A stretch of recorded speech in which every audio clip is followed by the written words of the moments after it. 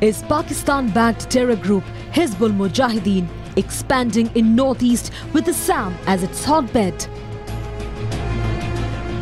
In a bid to crack the Hizbul terror net in the region, a 4-member NIA team led by SP Vivekananda Das on Thursday grilled Qamer-Uz-Zaman, a Hizbul militant hailing from Jamunamukh in Hojai district.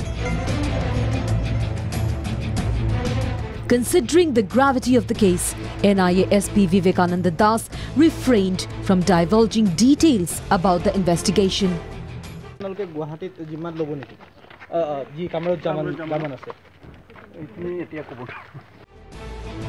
Soon after interrogating the Hizbul militant, the NIA team moved the Shankardev Nagar Sessions Court and appealed for handing over the cases registered at the Jamunamukh police station against Qamer-Uz and his associates.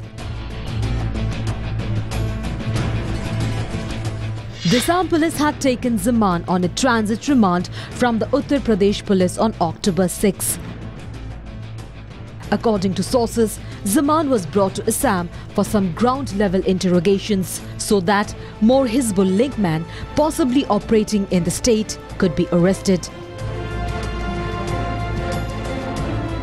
Earlier on Monday night, the Hojai police raided several places in Jamunamukh, the hometown of the militant, who was arrested by the anti-terrorist squad of the Uttar Pradesh police.